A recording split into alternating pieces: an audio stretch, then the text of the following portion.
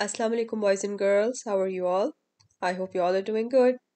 So, today I'm going to tell you one of another amazing stories of the companions of Rasulullah sallallahu alaihi wasallam, and the companion about whom we'll talk about today is Hazrat Barra bin Malik Ansari, who was the brother of Hazrat Anas bin Malik, and the story is walking through the garden of enemy. So, let's get started. Bismillahir Rahmanir Rahim. In the name of Allah, the Beneficent, the Merciful. Hazrat Barra bin Malik was the brother of Hazrat Anas bin Malik.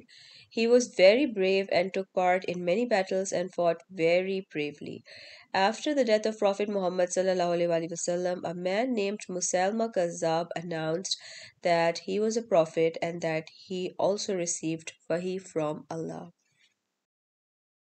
Hazrat Abu Bakr Siddiq Razi Allah, who was the caliph at that time, sent an army to fight Musalma. Hazrat Khalid bin Walid was the leader of that army, and Hazrat Barra bin Malik was also a part of that army. The Muslim army met the army of Musalma at a place called Yamama.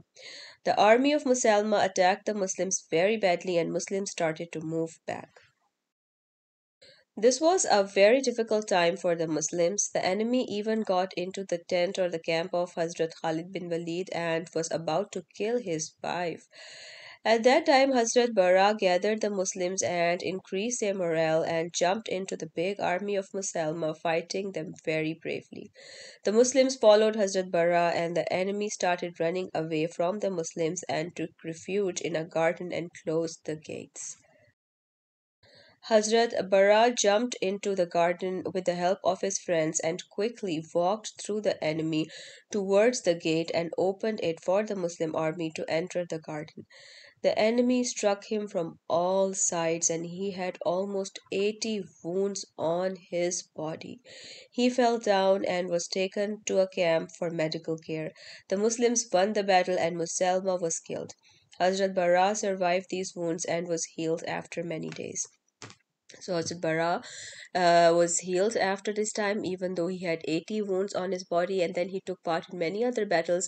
He wanted to die in the way of Allah, so his wish was granted. And later on, in a battle of Muslims with the in Iran in Faris, he died in that battle, saving his brother Anas. So he was a very brave man. He was the brother of Hazrat Anas bin Malik, and he himself was a close companion of Prophet Muhammad sallallahu alaihi wasallam. And there is one thing that I want to say to you guys that there were many people after Prophet Muhammad sallallahu alaihi wasallam who claimed to be prophets, but Prophet Muhammad sallallahu alaihi wasallam told us that he was the last prophet of Allah, and there is going to be no more prophets coming till the day of judgment. Only Prophet Isa will come near the day of judgment, and but he will follow the Sharia or the ways that Prophet Muhammad sallallahu alaihi wasallam has left. So anyone who claims to be a prophet is not a prophet. We should always deny it. So I hope you guys enjoyed the story. Share it with your family and friends, and I will inshallah see you in the next one. Till then, fi aman Allah.